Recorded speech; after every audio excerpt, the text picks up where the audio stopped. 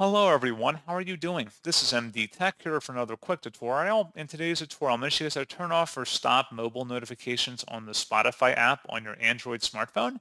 So this should hopefully be a pretty straightforward process here, guys. And without further ado, let's go ahead and jump right into it. So all you have to do is swipe up on your home screen and select the settings gear button. Then you want to select the apps tile and then select where it says see all apps.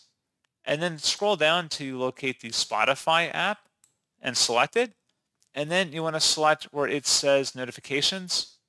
So if notifications are currently turned on, you can see like it is right now. Just click inside that oval one time to toggle it off until it's grayed out. And that is all you have to do. So pretty straightforward process on that, guys. And as always, thank you for watching. I do hope that I was able to help you out. And I do look forward to catching you all in the next tutorial. Goodbye.